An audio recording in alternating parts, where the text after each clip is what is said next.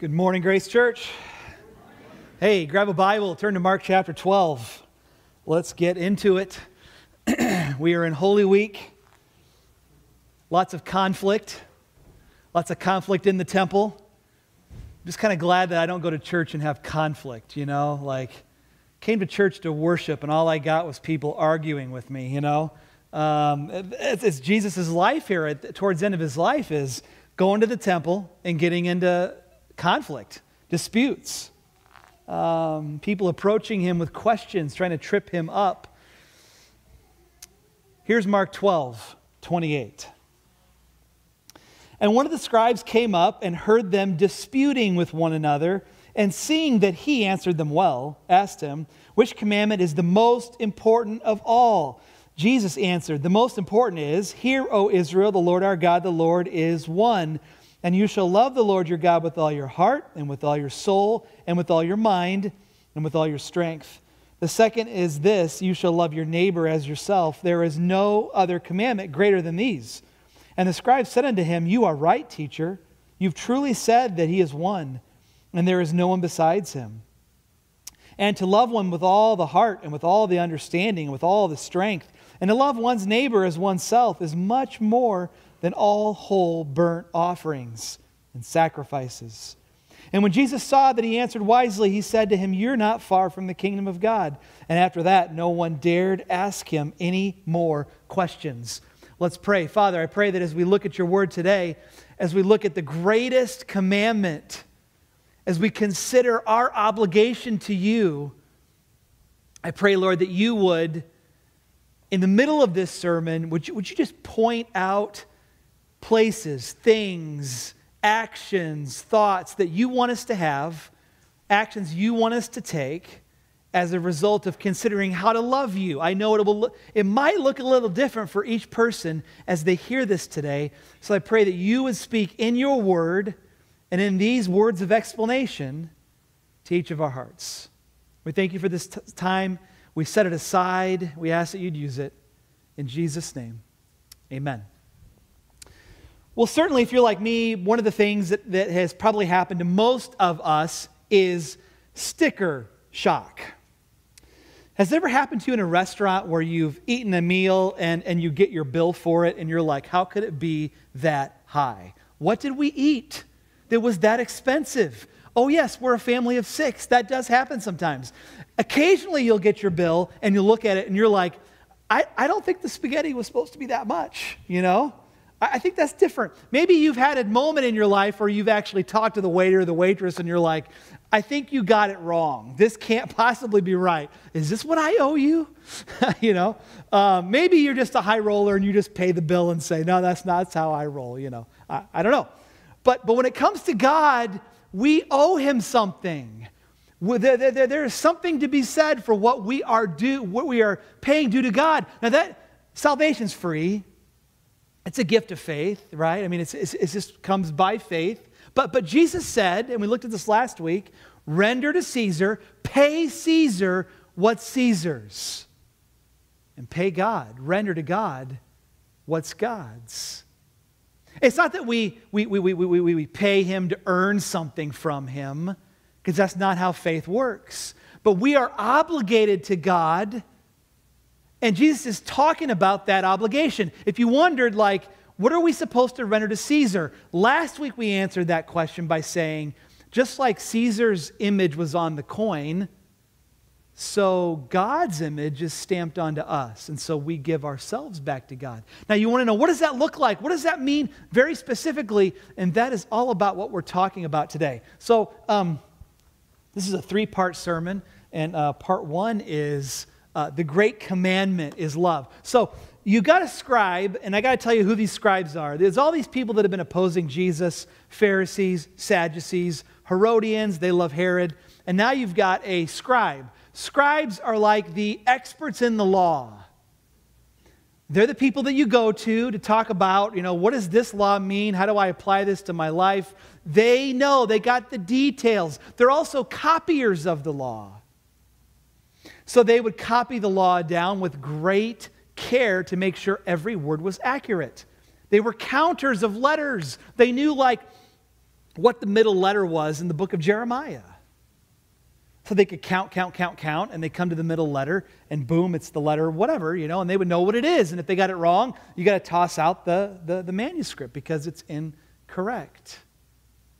They're counters, copiers, experts. And so an expert in the law asked Jesus an expert question. Now we'll compare in a moment here that he's actually asking God an expert question about the law, God's law. So he came to the right person, even though he feels like he is probably the authority here. He finds that Jesus is actually the authority. And so his question is, what is the greatest commandment? Now, knowing that there are over 600 Old Testament commandments, he's not suggesting that you get to ignore some commandments that you don't care about. Like, I don't really worry about this, I'm just going to push it aside. He's a scribe. He's not going to do that. But he does have the notion that there is a commandment that would be greater than the others, that maybe would sum up all the others very succinctly. So what is that? And Jesus answers and says, he quotes the Shema out of Deuteronomy 6. It's something that a Jewish person will quote every day. Hear, O Israel, the Lord our God, the Lord is one. You shall love the Lord your God with all your heart and with all your soul and with all your mind and with all your strength. The greatest commandment. And you will love your neighbor as yourself. And so Jesus' answer is basically this. This is our one obligation to the one God. God is one, and you could do a whole sermon on the oneness of God, the unity of God, maybe even a Trinitarian thing going on in the New Testament, right? 3 in 1. But Old Testament, the Shema was, he is one God. They would have understood that as he is above all the gods, all the idols, all the angelic hosts and any of the demons. He's over all of them. He is one God. And so we have one obligation to him, that's love. It certainly incorporates things like reverence, worship, fear, obedience. I mean, all those things are kind of grabbed up into that. But there's a word that's given. Jesus, well, in the Greek word is agapao, which is a verb, love. We get the word agape from that sacrificial, selfless kind of love. Agape. You shall love the Lord your God. And this is the one obligation. So you can take all of those commandments and you can really sum it up. And this ought to be, I think it still ought to be a little shocking to us to say, I only really need to do one thing when it comes to God, and that's love. Just one thing. And I know that one thing applies in many, many different kinds of ways. I know that means not lying. I know that means praying. I know that means worshiping. I know that means all these different kinds of things. But it's just one thing for the one God. Secondly, you might notice that the love flows out of our inner being. It starts in the heart. In fact, when you read Deuteronomy 6 in the Shema, the verses that the Jewish people will quote all the time, you notice that it says these commands are to be on your heart. Something about the heart and where it starts, that your heart would love God fully, and then it begins to flow out of your inner being into all the other places in your life. Your soul, which is sometimes your will to do, your mind, which is your intellect, and then your strength, which is your hands, what you're doing, and then it's all flowing through there. Love starts here. Remember, Jesus says, when you get yourself in trouble, just because something started in your heart, some evil thing that was in your heart eventually gets out into your hands and you do that thing, but it always starts here. And it's an all-consuming sort of thing that starts in your heart.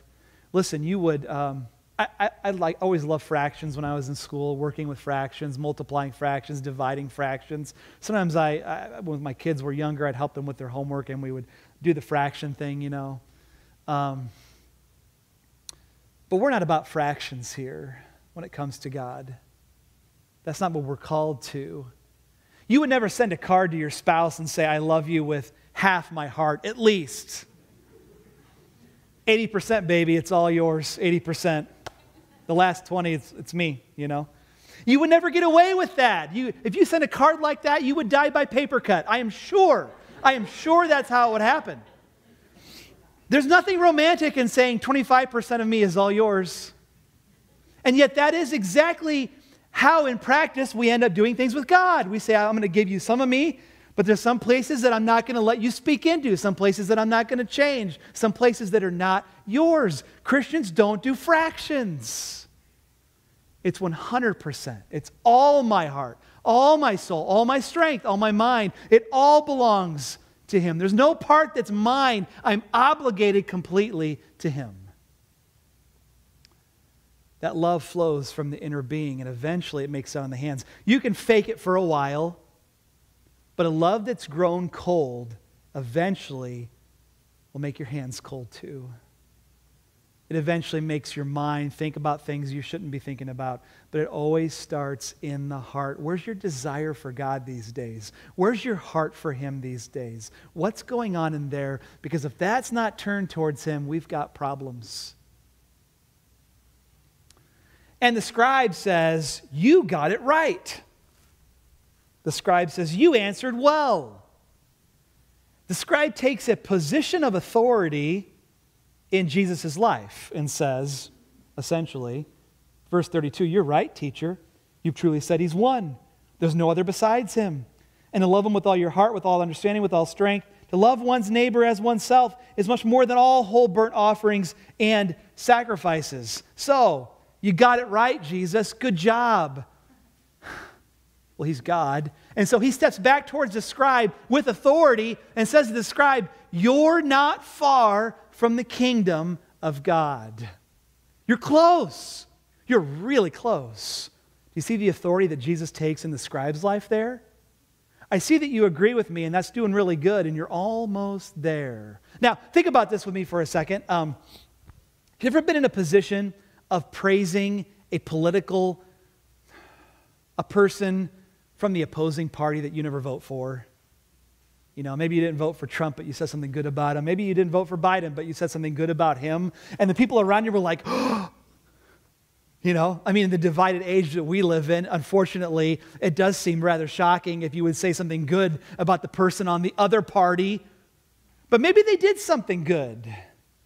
Maybe you liked what they did and you said something good about them and people gasped around you. Why would you say something good? And so the scribe, I'm thinking about this. The Herodians don't like him. The Pharisees don't like him. The Sadducees don't like him. The scribe says, that's right. And he stepped out there and he got really, really, really close to the kingdom. You're right there. But agreeing with Jesus' teaching is not getting you in. Saying Jesus is a good teacher doesn't get you in. It's faith, right? And so you might ask, well, what gets you in? What makes you cross the line to get into the kingdom of God? Well, look what Jesus does next. And we'll see exactly what that means. Verse 35, and as Jesus taught in the temple, He said, how can the scribes say that Christ is the son of David? David himself in the Holy Spirit declared, the Lord said to my Lord, sit at my right hand until I put your enemies under your feet. David himself calls Him Lord, so how is He His son? And a great throng heard Him gladly. And in His teaching He said, beware the scribes who like to walk around in long robes, like greetings in the marketplaces, and have the best seats in the synagogues and the places of honor at feasts, who devour widows' houses and for pretense make long prayers. They will receive a greater condemnation. So, these are the experts. They are the scribes. They're the know-it-alls. They know what they're doing. They know what they're saying. But Jesus says they've got a Bible problem. They've got a Psalm 110 problem. If you keep your finger in Mark and look at Psalm 110 briefly. Psalm 110. I learned this week that Psalm 110 is the most quoted psalm in the New Testament, which kind of makes sense because Hebrews 7, I think I said 6 in the first service. It starts in 6, but Hebrews 7 is like a commentary on Psalm 110. You owe it to yourself to read Hebrews 7 after hearing a sermon like this. The Lord says to my Lord, sit at my right hand until I make your enemies your footstool. Here's the problem in Psalm 110. The scribes would say that David's going to have an heir, a descendant. And that descendant's going to be the Messiah, the Christ. like we're in on the secret here. We know it's Jesus, but go with me. The scribes say there's a Messiah coming, and he's going to come through the line of King David. And David says, the Lord, Yahweh, says to my Lord, sit at my right hand. So this Messiah is going to be called, David is calling him Lord.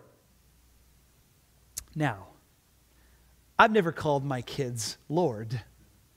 I've never called my kids Master. I've never called my kids Your Honor. If anything, they should be calling me that. Right? Okay, all right.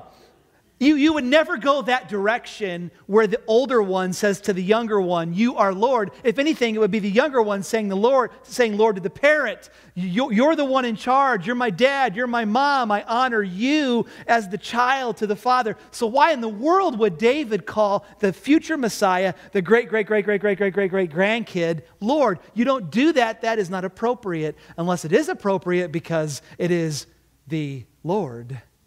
And so Jesus says they've got a Messiah problem because David calls the Messiah the Lord, and he's the son of David. And then, I know, I wanted to do all Psalm 110 because there's so much here. But let's do this, verse 4. Verse 4, here's a big verse. The Lord has sworn and will not change his mind. You are a priest forever after the order of Melchizedek. So check this out. There's Melchizedek was a guy in the Old Testament, priest in Genesis. He's hanging out with Abraham. It's a mysterious kind of meeting. You know, I'm not saying I understand the whole thing perfectly, but Melchizedek is a priest. He's a priest that predates Moses and Aaron and the Levitical priests that come up in Exodus, Leviticus, Numbers, Deuteronomy. It predates the Levitical priesthood. You got a priest before the priests. One guy, Melchizedek.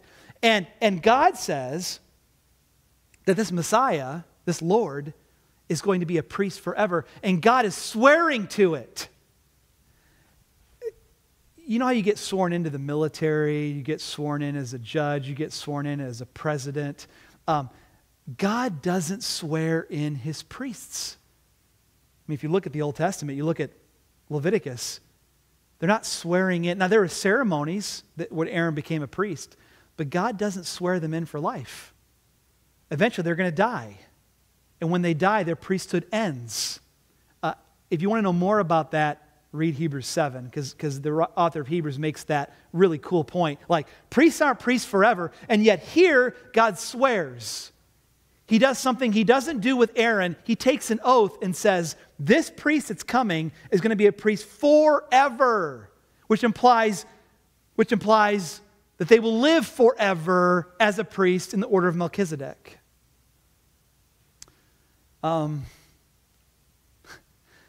So, if you're a scribe, you have to be willing to admit, you have to humble yourself and be willing to admit that your priesthood, your sacrificial system is less than Melchizedek and this Messiah that's coming. That's why Jesus said to the first scribe, you are so close to the kingdom, because the scribe said that love was greater than the whole sacrificial system. You can sacrifice bulls and goats, and it's bloody, and it's death, and it covers sin and all that, but to love, that's where it's at. And the scribe said, that's right. And he was so close. But he wasn't there. Back to Mark. You would have to humble yourself if you were a scribe and admit, sorry, we're in part 2 now here, clearly. Part 2. You would have to humble yourself if you were a scribe and admit that the Messiah was going to be Lord. And here's the problem. Pride denies the lordship of Christ. If the great commandment is love, the great sin is pride. I feel like I've said things like this before, but you've certainly noticed that pride is the safe sin to admit when you're in a group of people. because it makes you actually look kind of good. It's kind of like saying, you're doing a job interview and give me one of your weaknesses. I just care too much. I just work too hard sometimes. I put too many hours in. Oh, I see you're a good worker. That wasn't a weakness, like a real weakness. Tell me what you're really like. I sin. I struggle with pride. Do you know there's a website out there that talks about the shoes that pastors wear, preachers wear? And there's some preachers out there wearing $5,000 shoes on a Sunday morning. Oh, right? Pride. Pride denies the lordship of Christ. Pride says, there can't be anybody above me. Pride exalts the self. Someone ought to say sometime, I struggle with the sin of pride, and there'd be a gasp. You exalt yourself above God? You don't love your neighbor because you think you're better than your neighbor? You are a wicked person. You ought to be in a small group sometime and say, I struggle with pride, and someone says, repent, lest you perish, because it's so wicked. C.S. Lewis would say, the other sins are like flea bites in comparison to pride. It's a huge sin that leads to all sorts of destructive things in your life. Pride. Exalting yourself, thinking you are so great. That's not love. Love is selfless. So, here we go. Jesus says, here's the things the scribes do that are so prideful. And he has a list. They walk around in robes, they love greetings, they take the best seats, they devour widows' houses, and they pray long prayers. Let me put those up for you on the screen. Do you struggle with pride? What about what you wear? I find it funny, I grew up, you wear your best to church. Did you grow up like that? Well, the scribes wore their best to church, and Jesus denounced them for it. I feel justified right now. I'm going to come in shorts next Sunday. I just know it. Maybe not. Maybe I won't. Clothing, the way clothing works now, you can get nice clothes at a good price. You can go shopping for the sales and get a good deal, right? But do you dress to excess? Do you dress in a way that says, look at me, look at me, look at me? Look at what my clothes say about me. Do you see what I'm wearing? They were wearing their Calvin Klein robes, I am sure, back then. And they were wearing their Calvin Klein robes in the temple, a place where you should be humble. And yet they were saying, look at me. I was going to say, don't dress to impress, but I think dress to excess is more likely. In fact, I could probably change the word dress to drive, couldn't I? Don't drive to excess. What do you come to church in? What does that say about you? What is the outward appearance? What are you going after when God just wants your heart? It's not wrong to dress up nicely. It's not wrong to have a nice shirt on and your slacks cost $50. That's okay. It's okay to wear a suit that costs $500. It's okay. But what does it say about your heart? What's going on there? That's the pride problem. Secondly, there's esteem. They liked being greeted in the marketplace, Jesus says. It's not wrong to come to church and want people to greet you, to say hello to you, but it could be a problem if you want people to recognize how great you are. You're a scribe? Oh yeah, you're somebody. And if we go around and, well, I'm not going to talk to them, but I hope they talk to me because they would recognize me for who I am. I entered the room, but I'm not going to greet them. I want to be greeted by them. That could be a problem. Do you seek special attention? Why did people not notice what I was doing? Didn't they see how I served there? Why do I never get recognized in church? Don't those people get recognized in church? Special attention. And then they take the best seats. Again, I don't know if there's best seats. No one wants to sit in the front row, apparently. Maybe the back row. Is that the best seat in the house? I'm getting a thumbs up there. Oh, you prideful people. Oh, when the pastor calls you out. Sorry. I I think the second row is the best seats in the house, personally. I really do. Not too close, but not far away. Do you go to weddings and wonder why you weren't seated in a better spot? I heard of a family once. This is legit. I mean, a family that did not, they were family members of the bride and groom, but they didn't get really good seats, and they were angry about it, and they expressed it. It happens. Do you think you deserve the best spot? It could be an issue. I know I'm talking about first century stuff that we would never think about, but fakeness. How about this one? They pray long prayers. Jesus prayed long prayers. He prayed all night. Nothing wrong with long prayers unless you do it to be heard by people. Do you know how to act when you come to church? Do you have a switch that flips and you act like your spiritual self when you walk into church? It's almost refreshing. I will say, it's in a weird way. It can be refreshing for someone to be just so blunt and honest, and you're like, wow, do you know you're in church saying that? But people are just saying, this is who I am. This is what I struggle with. This is just how it is. And like, oh, God bless you. Because God sees the fakeness. He hears the long prayers. He hears the religious speak. And He can see right through it. I think some of the best prayers I've heard in my life have been when I'm sitting talking to somebody, maybe in a counseling appointment, maybe premarital counseling, and I'll ask the person to pray based on what we've talked about today. I usually follow because I think prayer is a ministry that I want to do for people. I want to intercede for them. But sometimes I ask the person themselves to pray. And they have a fumbling, bumbling prayer that's so genuine, so authentic, and they just say, man, I've messed up, and they just pour it out there, and I'm like, man, God loves that. He loves that. I mean, you can pray all night, and He loves that too, by the way. But the fakeness, that God sees through it. I have a hard time seeing through it, but God does. He sees it. And then you get to, so pride's the great, love is the great commandment, pride's the great sin, and now we get the great example. Here's your sermon illustration today, and it's a widow. Verse 41, He sat down opposite the treasury, watched the people putting money in the offering box. Many rich people put in large sums, and a poor widow came, put in 2 small copper coins, which make a penny.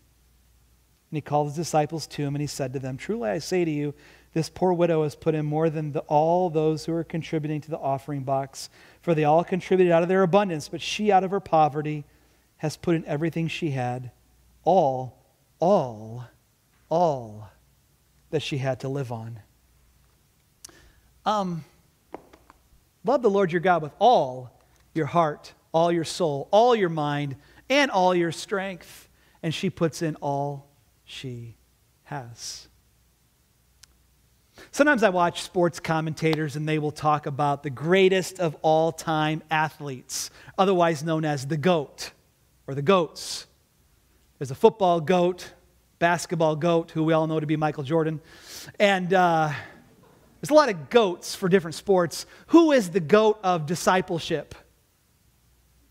You could make a case it's this widow. And it's not the person you expect. It's not the flashy person. It's not the person saying, follow me, everybody. It's not Pastor so-and-so. It's a widow, GOAT. Greatest of all time disciple. This has a special place in my heart, this passage, this last part. I had a first sermon in church, but I also had a first sermon that I ever preached in my entire life in Bible school, and it was this passage. I thought, what does a college student have to say about a widow, you know? What do I know about that? First thing I ever preached, the widow. Greatest of all time. Of course, I know that the ultimate example of love is Jesus on the cross, but I think the widow, her humility is only noticed by Jesus. Did you see that Jesus sits opposite the treasury? He's sitting down and he's watching. He always does that, you know. And he's seeing people put money in the offering box. Commentators will say that these are probably trumpet-shaped offering receptacles. Trumpet-shaped. And so when you put the money in it, it made a noise. If you're rich, it made a big noise. If you're the widow, it was like, ding. And nobody notices her. Nobody looks at her except Jesus. And that's true with the humble. Nobody knows what you're doing. Only you and God know what you're doing. You ever serve somebody and you were like, man, I wish someone would have noticed that? You ruined it. You ever serve somebody and you're like, when do I get a little recognition in church? You ruined it. Now, there's nothing wrong with being recognized for service, just so you know. I mean, after all, does not Jesus point out the widow's offering? He's pointing it out. There's nothing wrong with us saying to somebody, well done, you served really well in this area. That's great. That's good, and I love doing that. But her humility is noticed by Jesus, and humble people do a lot of things that nobody sees, and they're not desired to be pointed out, but Jesus sees it. Another thing that I'll point out, and I think I've already done it, I've already made a big deal about the word all here. She gives all she had. If God doesn't come through for her, she goes home and she dies. She gave it all. And the rich people, they give a percentage. They give a fraction. Oh, we're good with fractions. Christians don't do fractions. We do all. We do 100%. That's us. And her humility, her love, her great love is revealed by giving it all. Now, one time I was sitting in a group of pastors. We were talking about the widow, the goat. And one of the pastors said something that I've never ever forgotten. He said, remember in the passage right before this one, Jesus says that the scribes devour widows' houses. So he said, when you preach the widow, you're supposed to preach it like she's being exploited. She's being taken advantage of. I think that, in my estimation, that there's something to that. I think the scribes were taking advantage of that widow. Shouldn't she be the one being taken care of through the temple treasury? Shouldn't the scribes be saying, who's going to help that woman? I think there's something to that. Good observation. But is this not an example of an exploited, taken advantage of, beaten down person? A person whose house might have already been devoured by the scribes, who maybe has nowhere to go next? Isn't it an example of her triumph? The greatness of her love? Isn't it a reminder to all of you that no matter what has happened to you at the hands of somebody else, that there's triumph in front of you when you love people well? That you overcome that? And that Jesus sees it and he notes it and he says the scribes are going to be condemned because they devoured and she gave. And that will never be forgotten by God. Do you see? Do you see? There's something great about the one that's been taken advantage of and has given all and loved and served. And maybe that's how you ought to start seeing your own service, the way that Jesus sees it. I hope today that you heard something. I hope today that when you hear the word all, that something comes into your mind. All of you, what does it mean? Let's pray.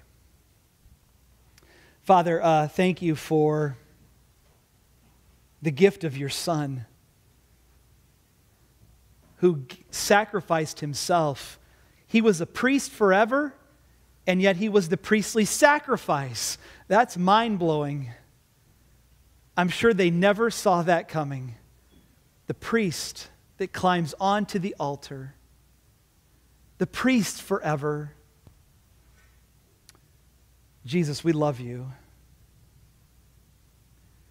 And so may we love you with all of ourselves. And I know for every person, I think they ought to hear that a little bit differently. What does the all mean?